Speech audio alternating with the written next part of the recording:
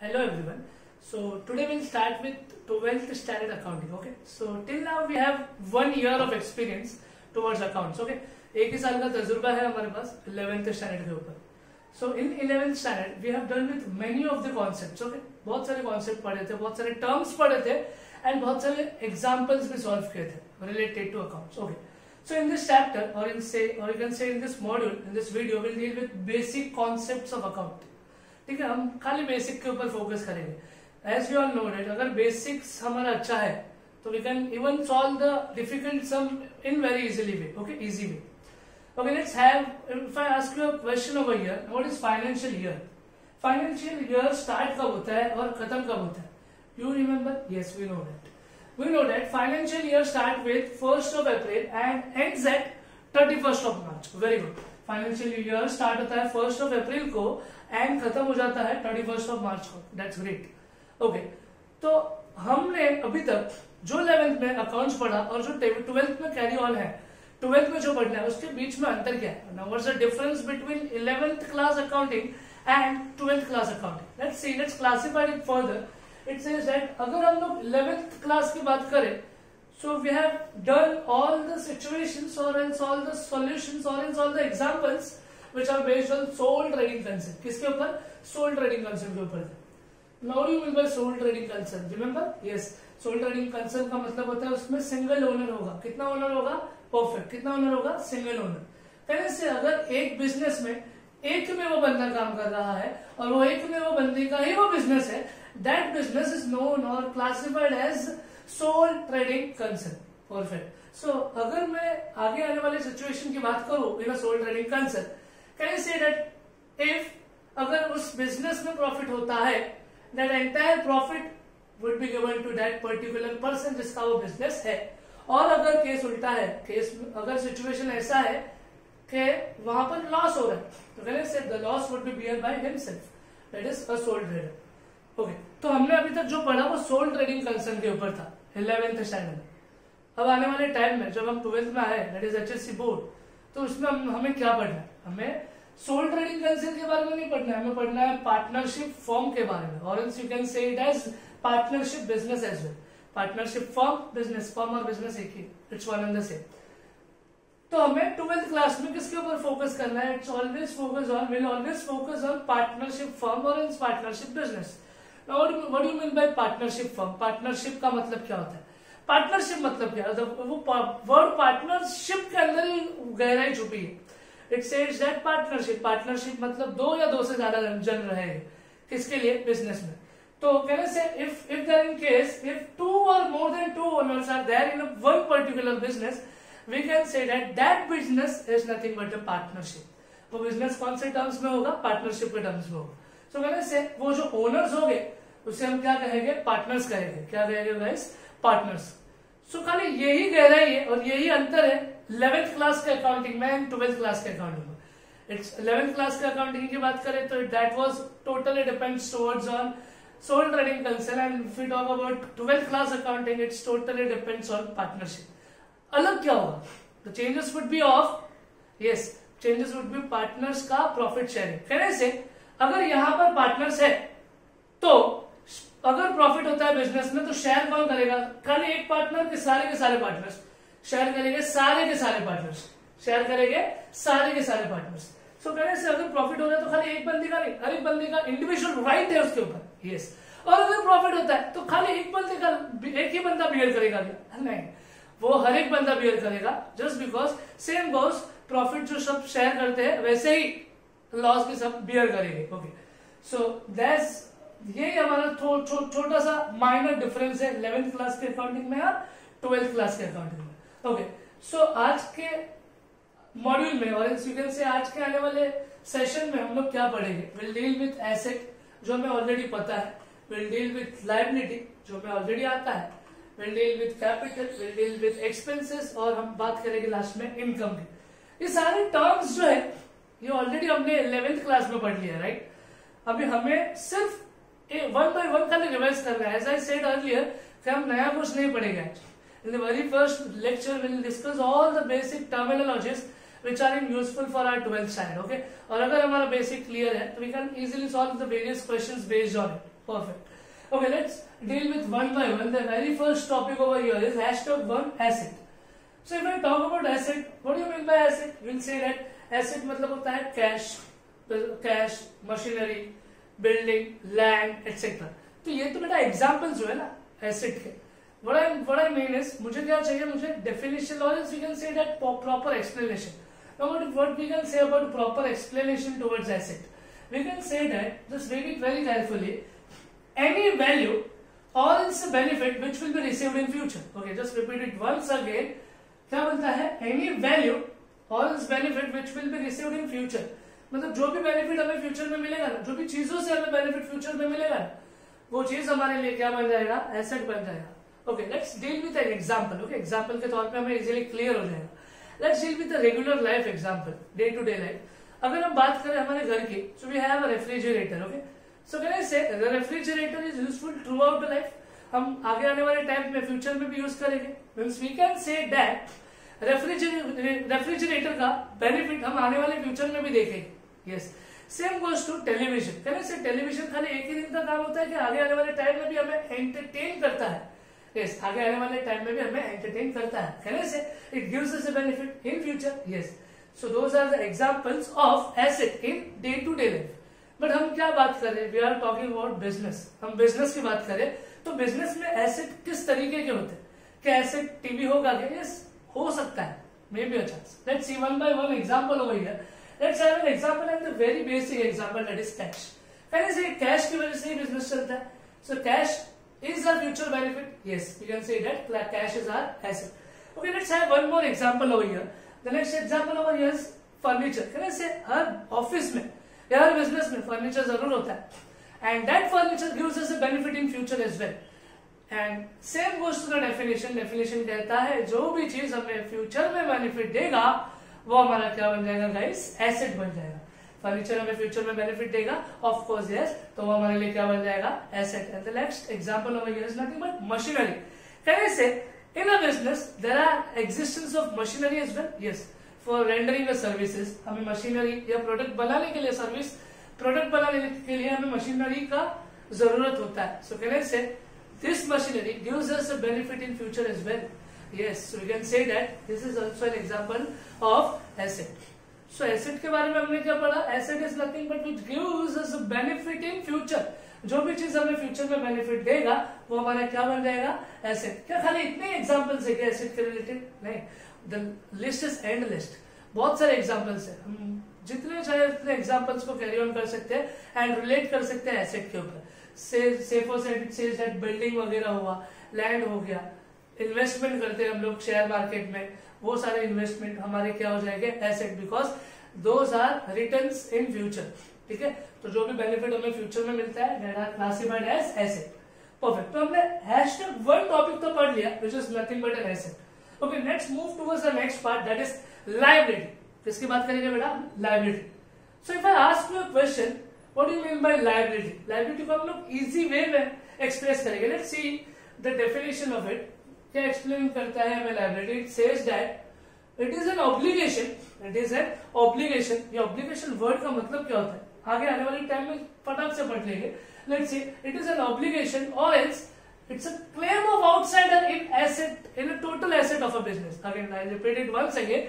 It is an obligation और else oblique claim of an outsider in total asset of a business. Sir अभी तक समझा नहीं. Okay, let's clear it out with the help of beautiful example. से for side I require money और मेरे पास फिलहाल पैसा नहीं है. So what I can do is, मैं क्या करूंगा? मैं बैंक के पास जाऊंगा, loan मांगूंगा. Right, I need a money, I borrow money from bank. तो मैं बैंक के पास जाऊंगा और सारे टर्म्स एंड कंडीशन के हिसाब से वो हमें लोन दे सकते हैं. Yes, just because I have a business. से for side I have a business. मैं जा रहा हूँ बैंक के पास, क्या करने? लोन लेने. क्या बैंक हमें लोन दे देगा? while seeing certain conditions, certain formality, वो फॉर्मेलिटी को देखते हुए हमें लोन दे देगा. सपोज मुझे लोन मिला है 5 लाख का. कितने रुपीज का गाइस? 5 लाख का. कैन आई से ये 5 लाख मुझे बैंक के लिए दिया है और ये बैंक से मैं ले रहा हूँ 5 लाख रुपीज. परफेक्ट. अच्छा, मुझे बताओ, अगर मैं 5 लाख रुपीज बैंक के पास से लेता हूँ तो क्या मुझे फिर से देना पड़ेगा? क्या बोल रहे? देना ही पड़ेगा, ऑफ कोर्स यस. तो अगर मैं नहीं दूं तो क्या होगा, नहीं दिया तो वो सारे जो कंडीशंस हमने रखे थे वो बैंक क्या करेगा, हमारे बिजनेस में आएगा और वो सारे एसेट बेच के अपने पैसों का नलीफाई कर लेगा। Okay, let's clear with an example. हम क्या कर रहे हैं, बैंक के पास जा रहे हैं और लोन ले रहे हैं, कितने रुपए होगा, 5 लाख रुपीज। ओके, तो कहने से 5 लाख का हमारे ऊपर कर्जा चढ़ चुका है, मुझे फिर से देना पड़ेगा, नॉट ओनली 5 लाख, उसके साथ क्या देना पड़ेगा, ब्याज, that is known to be as interest. कहने से 5 लाख के ऊपर हमें इंटरेस्ट देना पड़ेगा। परफेक्ट, तो ये मेरे लिए क्या हो गया, कर्जा। तो लायबिलिटी को हम लोग रिलेट करेंगे कर्जा। लायबिलिटी मतलब क्या होता है, कर्जा। तो कोई भी चीज का कर्जा होता है वो हमारे बिजनेस के लिए लायबिलिटी होता है। वैसे कोई भी चीज के लिए हमारा कर्जा होता है वो हमारे बिजनेस के लिए क्या होगा, लायबिलिटी। मैं गया बिजनेस, मैं एज अ ओनर मैं गया बैंक के पास क्या लेने, पैसा लेने, बैंक से लोन बोरो किया, तो कहने से मुझे उसे फिर से रिटर्न करना पड़ेगा, तो ये मेरे लिए कर्जा होगा। एंड कर्जा मतलब होता है लायबिलिटी। आसान भाषा में लायबिलिटी का मतलब होगा कर्जा। Okay, now till the time we have done with couple of terms over here, those are assets and liability. Okay, let's move to the beautiful concept or this beautiful term that is capital. Now what is capital? ये हमारा राजधानी है क्या, new Delhi? नहीं, it's not a capital, it's not that capital. Okay, हमें capital का मतलब और इजी वे में कन्वे करना चाहिए। It says that definition बोलता है और इस explanation बताता है, it is a claim of owner in total asset of business. It is a claim of owner in a total asset of a business. अरे मतलब समझा नहीं। Okay, let's deal with an example. से for side balance sheet हम लोग ले रहे हैं XYZ कंपनी की, किसकी, XYZ कंपनी की, और थोड़ी देर के लिए ये अज्यूम करो कि XYZ कंपनी जो है ना वो आपकी खुद की है। तो कहने से you are the owner of XYZ company. Yes, you are the owner of XYZ company. So can I say that अगर बिजनेस स्टार्ट करना है, तो बिजनेस में सबसे इंपॉर्टेंट फैक्टर जो होता है वो क्या होगा, कहने से उसमें सबसे पहले चीज जो चाहिए वो हमें पैसा लगेगा। Okay, let's deal with the balance sheet. कहने से बैलेंस शीट कुछ ऐसा दिखता है। यस, उसमें सबसे पहला कॉलम क्या होता है, liability, amount, asset, amount in terms of rupees. Okay, amount जो होगा, हम फिलहाल as an Indian will deal with currency as rupee. Okay, so liability, amount, asset, amount, ये तो हमारा बैलेंस शीट ऐसा दिखता है। जैसे कि मैंने बोला, if we are supposed to start a business, what we will require money. So इस केस में सपोज करो मैं कैश लेके आ रहा हूँ as a owner, sorry you are the owner of this company. कहने से आप XYZ कंपनी के ओनर हो, तो आप कंपनी स्टार्ट करने के टाइम पैसा लेके आओगे, एंड सपोज करो वो पैसा आपने लेके आया 3 lakh rupees. How much, 3 lakh. Perfect. तो कहने से आपकी तरफ से आपने बिजनेस में क्या लेके आया है, आप बोलोगे कैपिटल, क्लियर है, बट आपने पैसा लेके आया है, कहने से आपने कैश लेके आया है। यस, हमारा अकाउंट्स डील करता है ड्यूअल एस्पेक्ट पे, किस पे, ड्यूअल एस्पेक्ट। वो now do mean by dual aspect. Dual aspect मतलब होता है दो पहलू हो गए, एक पहलू वो होगा जहां पर पैसा आएगा या जाएगा, इसके ऊपर डील करेंगे, एंड दूसरा जो होगा वो इसके पीछे का रीजन होगा। इसके पीछे का मतलब क्या, पैसा आ रहा है या जा रहा है, वो किस वजह से हो रहा है, उसका दूसरा इफेक्ट होगा उसका रीजन। सो पहला पैसा आ रहा है या जा रहा है, पहला एस्पेक्ट, एंड दूसरा aspect would be the reason for this aspect. Okay, getting what I am saying, is that very clear? Okay, let's deal with an example, let's carry on with an example. कहने से cash as a owner आप business में लेके आए हो, कितना रुपया लेके आए हो, 3 लाख। परफेक्ट। सो कहने से 3 लाख रुपया आपने लेके आया है, किसके नाम पे, कैश के नाम पे। स्टार्टिंग में जब पैसा इंट्रोड्यूस किया जाता है बिजनेस में, उसको बोलते हैं कैपिटल। क्या बोलते हैं बेटा, कैपिटल। सो कहने से ये जो कैश आपने लेके आया है उसके पीछे का रीजन क्या होगा, यस दैट इज कैपिटल। तो ये तो पहला एस्पेक्ट हुआ, क्या लाया आपने, कैश लाया। उसका दूसरा एस्पेक्ट उसका रीजन होगा, उसका रीजन क्या है, किसके लिए लेके आया है पैसा, इट्स फॉर कैपिटल। कहने से कैपिटल भी मेरा कितना रुपया होगा, 3 लाख। जितना रुपया लेके आओगे उतना ही रुपया तुम्हारा कैपिटल होगा, not more than that, not less than that. Okay, let's have one more example to be get very clear over here. Suppose करो स्टार्टिंग में आपने कैश लेके आया था 3 लाख, तो कैपिटल कितना हुआ, 3 लाख। अभी आने वाले टाइम में future when running a business, what you have introduce a business building over here. क्या इंट्रोड्यूस किया, बिल्डिंग लेके आया, मींस बिल्डिंग कितने रुपयों की लेके आया, 20 लाख। बिल्डिंग मतलब एक जमीन पड़ी है तुम्हारे पास जो आपने अपने ऑफिस में यूज करने के लिए स्टार्ट कर दिया। ओके, सो कहने से वो 20 लाख की जमीन आपने बिजनेस में इंट्रोड्यूस कर दिया। यस, सो मैं बोल सकता हूँ क्या कि आपने एज अ ओनर आपने अपने बिजनेस में और एसेट लेके आया है। Asset, building, furniture, machinery, all those are the terms related to asset, yes, which gives a benefit in future. Perfect, let's stick to the concept as well. हम क्या लेके आए हैं फिलहाल? बिल्डिंग लेके आए। बिल्डिंग कितने रुपयों की लेके आए हैं? 20 लाख। आपने क्या लेके आया? 20 लाख का और बिल्डिंग लेके आया। मीन्स कहने से as a owner of XYZ limited company आपका कैपिटल भी बढ़ जाएगा। कैपिटल पहले कितना रुपया था? 3 लाख। कहने से 3 लाख हट के अभी क्या हो जाएगा? 23 लाख। 20 बिल्डिंग के रूप में आया है 20 लाख और 3 लाख किसके रूप में आया गाइस? यस, कैश के रूप में आया। So when I say your capital is nothing but 23 lakh, yes, but capital को अगर split करके अगर बात करें तो आपने लेके आया कैश में 3 लाख और बिल्डिंग में 20 lakh. Perfect. Okay, let's move on to the next part. कहने से अगर सपोज करो बिजनेस में और पैसों की जरूरत पड़ती है और वो पैसा आपके पास नहीं है, एज अ ओनर आपके पास पैसा नहीं है, तो what you can do? Yes, we have an option. क्या करेंगे हम? लोन, बैंक के पास जाएंगे, लोन डिमांड करेंगे। सपोज करना कि इस केस में we are required a money of 10 lakh rupees. कितना रुपया चाहिए? 10 लाख रुपया। तो मैं क्या करूंगा? बैंक के पास जाऊंगा और उससे क्या करूंगा? Request him to please give me a money that is 10 lakh rupees, okay, for so and so purpose. तो सपोज करो कि बैंक ने आपको 10 लाख रुपीज दे दिया, तो कहने से वो बैंक अगर तुमको पैसा देगा वो कैश होगा। यस, तो कहने से कैश तुम्हारा बढ़ जाएगा। ऑफ कोर्स अगर कैश बढ़ता है, okay, just stick to the concept, it's very beautiful. अगर कैश बढ़ता है, पहले कैश कितना था? 3 लाख। अभी बैंक से कितना रुपया लिया? 10 लाख। तो कहने से कैश हमारा हटके कितना हो जाएगा? 13 लाख। कितना हो जाएगा? 13 लाख। परफेक्ट। ये तो मेरा पहला एस्पेक्ट हुआ ना। उसके पीछे का रीजन क्या है? उसके पीछे का रीजन है हमने बैंक से क्या लिया? लोन लिया। अगर लोन लेते हैं, लोन इज नथिंग बट अ कर्जा। कर्जा इज क्लासिफाइड अंडर लायबिलिटी। सो कहने से बैंक लोन हमें लायबिलिटी के अंदर लिखना पड़ेगा। कितना रुपया लिखेंगे? हमने कितना पैसा लिया है बैंक से? It's 10 lakh rupees. So we write it as bank loan of how many amount? It's amount as 10 lakh rupees. Okay, is that very simple? Perfect. हमने स्टार्टिंग में कैश लेके आया था। Okay, just recall it once again. Starting में what we have done is we have as a owner you have introduce a money that is 3 lakh. 3 lakh रुपए लाया था। Starting में कैपिटल कितना था गाइस? 3 लाख। परफेक्ट। आने वाले फ्यूचर में what you have done is you have introduce building of rupees 20 lakh. तो your capital has been increase to 3 to 23 lakhs। Okay, तो तुम्हारा कैपिटल भी एक्सटेंड हो गया, बढ़ गया। परफेक्ट। आगे आने वाले टाइम में फ्यूचर में हमें और पैसों की रिक्वायरमेंट हुई, तो what you have done is हमारे पास, आपके पास तो पैसा नहीं था, what you have done for that case you have borrowed money from bank, that is loan. So can I see your cash has been increased? Your cash was earlier as 3 lakh and it has been increased by 10 lakhs. So total cash you have in your business is nothing but 13 lakhs.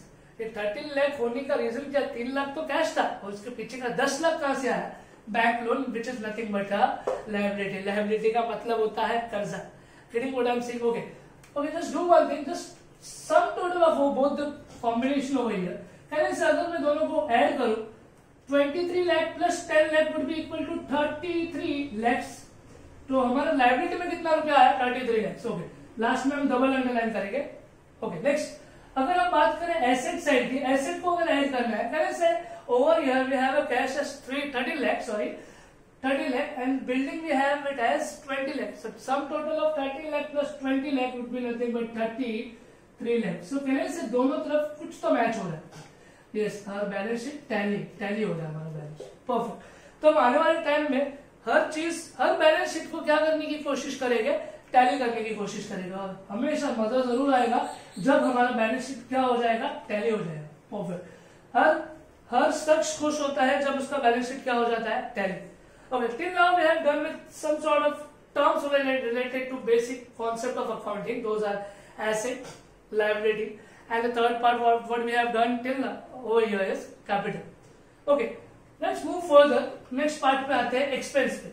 Hashtag for expense. Now what is expense? अभी ये जो चीज है ना, this is very important. अगर ये समझ में आ गया ना, so we can easily relate this expense with income. Expense अगर आ गया तो we can easily relate it with income. Income के साथ easily relate कर सकते हैं। Now what exactly the explanation of expense says that? It says that, पढ़ो जरा ध्यान से, any value paid, perfect, again repeat it once again, any value paid for benefit which is already received. ये मतलब क्या? Let's deal with an example. अगर example हम देख ले तो फटाफट पता चल जाएगा. Okay, let's deal with a real life example. If I talk about real life example, let's assume you are in a car. You are in a car and you are driving a car. While driving a car suddenly stopped due to some mechanical issue. कोई तो mechanical issue की वजह से आपकी car रुक गई रास्ते में. So what you will do for that situation? You'll call mechanic. Yes, mechanic आएगा. He'll see towards the unfunctioning part of your car. वो रिपेयर करेगा और कार स्टार्ट होगी. और वो चले जाएगा क्या? नहीं. What he will demand? He'll demand money for the service which he is rendering to you. Perfect. क्या आपकी कार स्टार्ट हो चुकी है? Yes. क्या आपने उसकी सर्विस का बेनिफिट ले लिया है? Yes. So guys, आपको उसको पैसा पे करना पड़ेगा. Of course, yes. So हम पैसा सामने वाले को कब पे करते हैं? If and only if the services are rendered. Yeah, that's what the definition says. It says that any value paid, yes, perfect. Any value paid for the benefit which is received. हम पे कब करेंगे? जब benefit हमें मिलता है. Okay. Now that was a real life based example. So as a business, as a commercial knowledge, we'll deal with business perspective. Okay. Let's have one more example over here. Suppose we XYZ Limited company है. Okay. XYZ company या फिर XYZ नामक एक business है जो किसका है? आप खुद का है. ठीक है. आपका बिजनेस है XYZ नाम का. तो कहने से you are the owner of XYZ business. Yes, you are the owner because ये बिजनेस आपका है. Then you are the owner of XYZ business. Great. तो ये XYZ बिजनेस ने टर्म्स, कंडीशंस और रूल्स बनाया. It says that rules is that के this company will pay to the employee on the every last day of the month. Means ये company अपने हर employ को पैसा पे करेगी, सैलरी पे करेगी हर महीने की लास्ट तारीख को. Suppose consider the month as April month हो गया. हम अप्रैल मंथ की बात करेंगे. सपोज XYZ आपकी कंपनी है जिसमें मैं माई सेल्फ आपकी कंपनी में मैं क्या हूं? एम्प्लॉय. सो कहने से मैं आपकी कंपनी में अपनी सर्विस रेंडर करूंगा. परफेक्ट. तो मैंने पहली तारीख से लेके at the end of the month पूरे महीने आपकी कंपनी में सर्विस प्रोवाइड किया. मीन्स 30th ऑफ अप्रैल तक मैंने आपकी कंपनी में काम किया. सो कहने से मैंने आपकी कंपनी में काम किया है. Means I have provided you a service. That is आपको मेरा बेनिफिट मिल चुका है. परफेक्ट. अगर आपको मेरा बेनिफिट मिल चुका है तो आपको मुझे क्या देना पड़ेगा? परफेक्ट. क्या देना पड़ेगा? सैलरी देना पड़ेगा. सैलरी देना पड़ेगा मतलब कहने से इट्स कैश. क्योंकि हम सैलरी को तो कभी देखते नहीं. We can't see deal with salary. Will be dealing with cash. हम कैश को बोलते, कैश का लेन देन करते हैं. उसी कैश को एक नाम दिया गया है, सैलरी के नाम पे कैश गया. कहने से डॉक्टर को हम कैश देते हैं वो फीस होता है. टीचर को हम कैश देते हैं वो फीस होता है. एजेंट या ब्रोकर जो होता है उसको कमीशन देते हैं. तो ये खाली चेंज क्या हो रहा है? खाली नाम चेंज हो रहे हैं बट डीलिंग किस वे में हो रहा है? In terms of money. Perfect. Just dealing with terms in terms of money. Perfect. तो अगर मैं बात करूं, मैंने आपकी कंपनी में अप्रैल महीने में पूरा मंथ काम किया है. Yes, I have worked in your company for the whole month of April. So can I say आप मुझे पैसा पे करोगे? Perfect. Suppose मेरा इनकम है 25,000. कितना? 25,000. So I have worked in your company. I have worked in your business. I have rendered my services in your business. So you are eligible to pay me a cash of how much? 25,000. तो 25,000 आप मुझे क्या दोगे? Cash दोगे. Guys, what is cash? कहने से cash is nothing but an asset. Yes, हमने पहले ही पढ़ा था एग्जाम्पल के तौर पे. एसेट के सबसे पहले एग्जाम्पल क्या था? हमारा कैश. सो कहने से ये एसेट है हमारे लिए. परफेक्ट. तो आपने मुझे क्या पे किया? कैश पे किया. गाइस क्या पे किया? कैश. हम अभी तक पढ़ते आ रहे हैं कि हमारा अकाउंटिंग डील होता है ड्यूअल एस्पेक्ट पे. It deals with dual aspect. मतलब एक तो व्यापार पैसों का होगा, या तो पैसा आएगा या तो जाएगा. और व्यापार या तो पैसा आएगा या तो जाएगा. दूसरा उसके पीछे का रीजन होगा. सो कहने से ये तो पैसा दे दिया है, इसके पीछे का रीजन उसका ड्यूअल एस्पेक्ट होगा. सो कहने से इसके पीछे का जो 25,000 है आपने जो पे किया मुझे, ये 25,000 जो आपने मुझे पे किया which is nothing but your expense. ये आपने क्या किया है? एक्सपेंस किया. आपने आपकी तरफ से क्या किया? खर्चा किया. पर इस खर्चे को एक नाम दोगे. इस केस में, अपने केस में क्या नाम देंगे हम? सैलरी. ठीक है. Because I am the employee in your reputed business. Getting what I am saying? Perfect. Okay, let's deal with one more example. Okay, let's have one more example. Related two month of April. Again हम April month की ही बात करेंगे। First case में हमने देखा कि XYZ company थी, आप ही की थी। सेकेंड केस में भी XYZ कंपनी ही है और वो भी कंपनी आप ही की है। Okay, let's do one thing. मैंने क्या किया, 1 अप्रैल से लेके 30th ऑफ अप्रैल आपके कंपनी में पूरा मन लगा के काम किया। कैसे I have provided you a service, yes, so you are eligible to पे मी मनी, यस। कितना रुपया पे करोगे, जितना डिसाइडेड है, दैट इज 25,000। बट मुझे I need emergency, I need money as an advance. So what I have done is I have made a condition with you. मैंने क्या बोला कि आप मुझे अगले महीने का भी प्लीज एज अ रिक्वेस्ट आप मुझे अभी ही पे कर दो बिकॉज ऑफ सम रीजंस। तो आपने क्या किया, मुझे अप्रैल और आने वाला टर्म मई का भी मुझे सैलरी पे कर दिया। मीन्स करें से 25,000 सैलरी आपने पे किया है मुझे अप्रैल मंथ का एंड 25,000 सैलरी आपने पे किया मुझे कौन सा मंथ का गाइस, मई का। सो टोटल मुझे आपने कितना पे किया है अभी तक 50,000। सो कह रहे से 50,000 आपने पे किया। तो गाइस इस केस में अपना एक्सपेंस क्या हो, तुम बोलोगे 50,000, आंसर इज रॉन्ग। 50,000 नहीं, आंसर इज ओनली 25,000। क्यों, यस, डेफिनेशन पढ़ो ना guys. Definition says that any value paid for benefit which is already received. हम पे कब करेंगे, हम खर्चे में कब लिखेंगे, जब हमें उस सामने वाले से सर्विस मिल चुका होगा। ओके, तो अगर अप्रैल मंथ की बात करूं तो मैंने आपकी कंपनी में काम किया है, यस। तो अप्रैल मंथ का खर्चा वो आप एक्सपेंस कहोगे, दैट इज परफेक्ट। एक्सपेंस किसको कहना चाहिए आप, 25,000 को, परफेक्ट। तो बाकी का जो 25,000 है, क्या मई मंथ में मैंने आपकी कंपनी में काम किया है क्या, नहीं। तो कहने से मई मंथ का सर्विस मैं आपको अभी प्रोवाइड करूंगा, परफेक्ट। आपने मुझसे खाली सर्विस रेंडर किया है, वो कौन से मंथ का, अप्रैल का।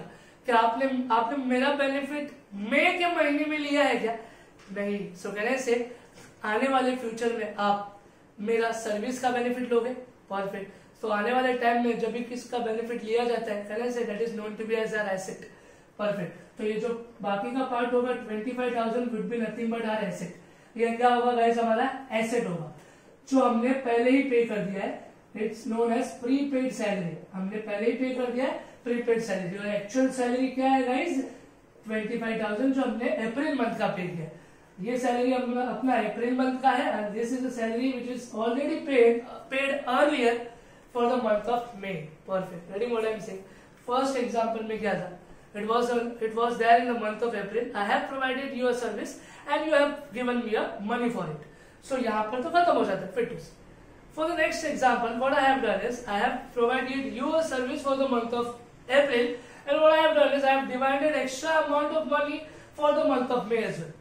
तो आपने मुझे 25,000 अप्रैल का भी दे दिया, 25,000 मई का भी दे दिया। टोटल अमाउंट कितना पे किया, 50,000 कैश में।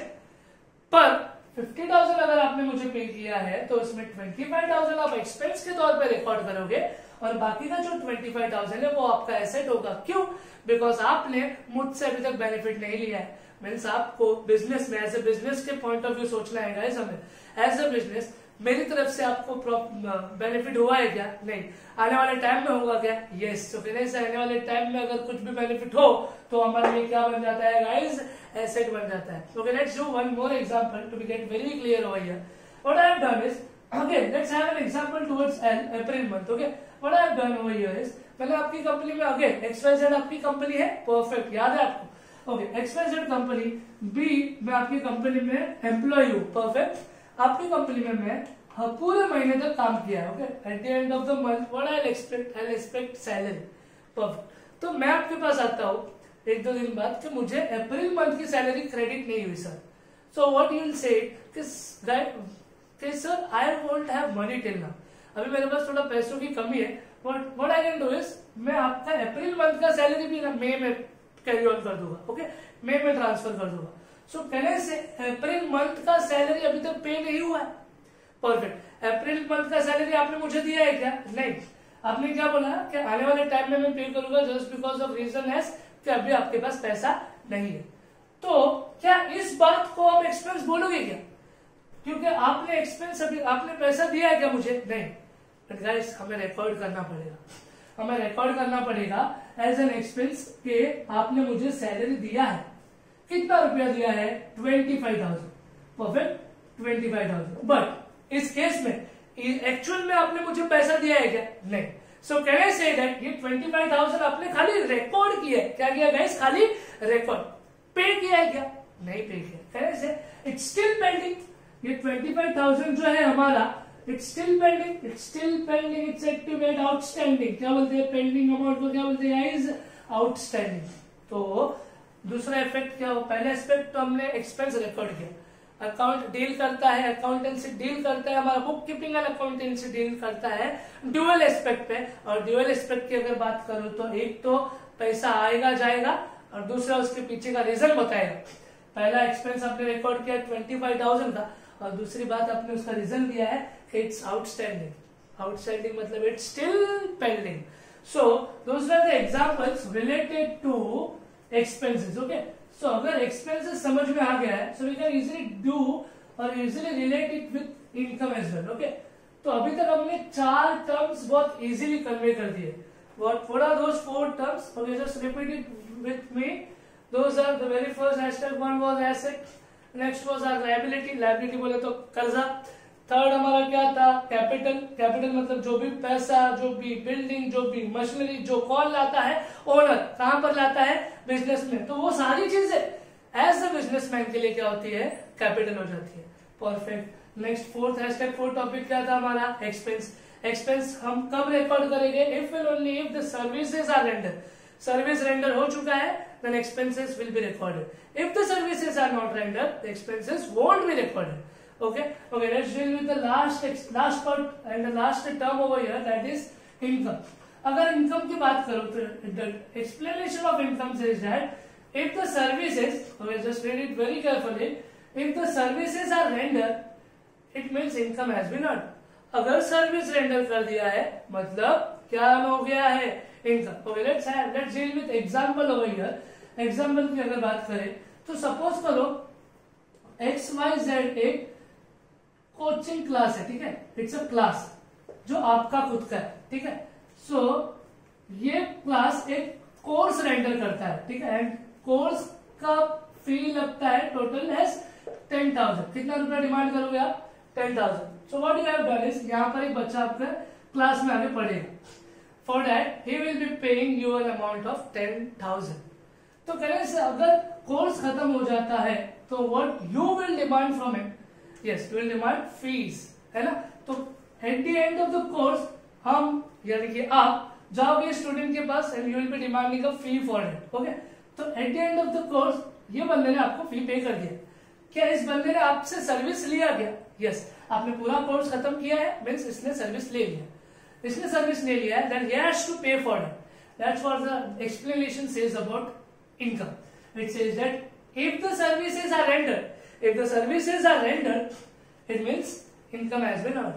अगर सर्विस मिल चुका है मतलब इनकम आ चुका है। Is that very simple? Yes. Okay.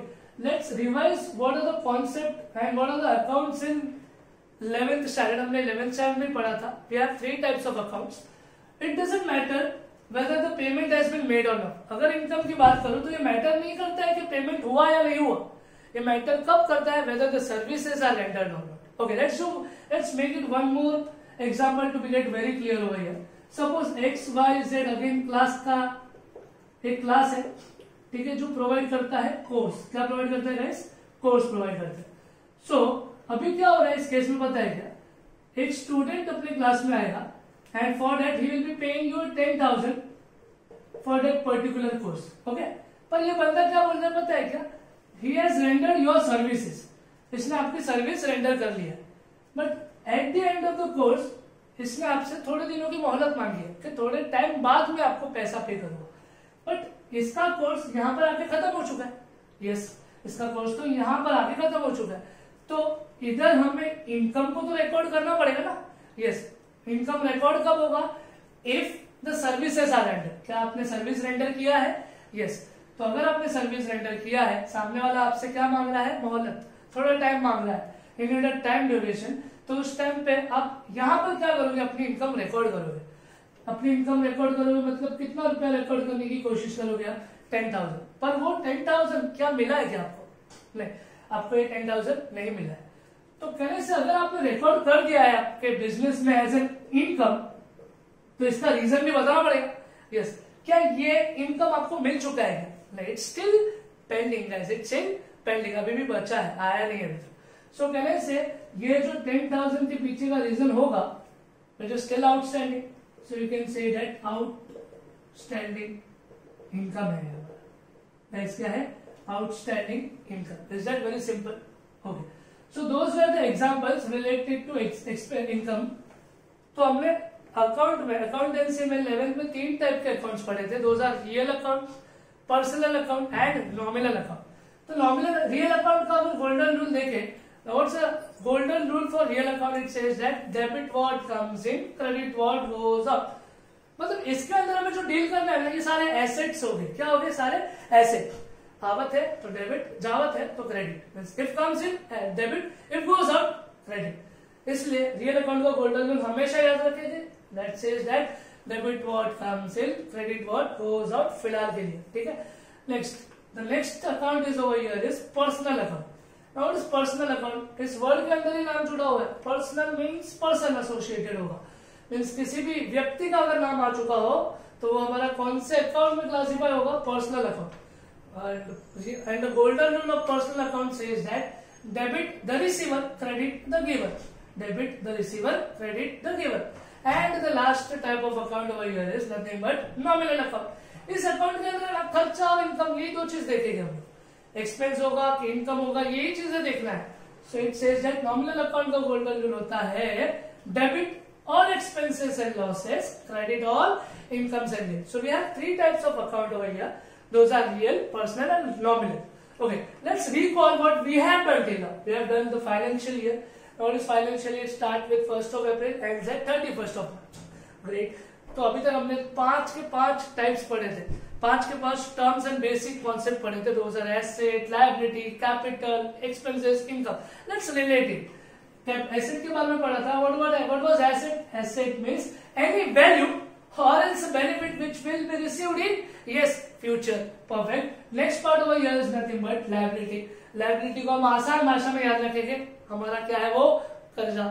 Next third part over here is nothing but capital. Now what is capital? It is a claim of owner in total asset of business. मतलब जो भी पैसा, जो भी amount of machinery, जो भी investment वगैरह जो भी बिजनेसमैन लेके आता है अपने बिजनेस में, तो उसका रीजन होगा हमारा capital. Perfect. Next part over here is nothing but expense. If I talk about expense, we can say that any value paid for the benefit which is already received. अगर benefit received हो चुका है तो हम expense record करेंगे। It doesn't matter whether the payment has been made और not. Okay. And the last part is nothing but an income. Income की बात करूं तो it is a services which is rendered, it is a services which are rendered, it means income has been earned. अगर service render हो गया तो income on हो जाएगा। It doesn't matter again, it doesn't matter whether the payment has been made, whether the payment has been received or not. ये matter नहीं करता है कि पेमेंट मिला या नहीं मिला, मैटर ये करता है कि सर्विस रेंडर हुआ या नहीं हुआ। तो कहने से those both are concepts are quite similar and reciprocal of each other. So assets, liability, capital, expenses and incomes are the basic terms and terminologies. अगर ये सारी चीजें हमें आ जाए तो we can easily tackle with ample amount of concept and bit amount of sums in more easy way. Okay, that's it. Thank you.